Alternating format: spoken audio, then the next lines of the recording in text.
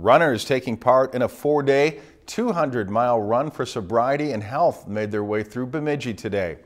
The runners left from the Red Lake Chemical Health Program at 10 this morning and ran all the way to the Leech Lake Powwow Grounds today.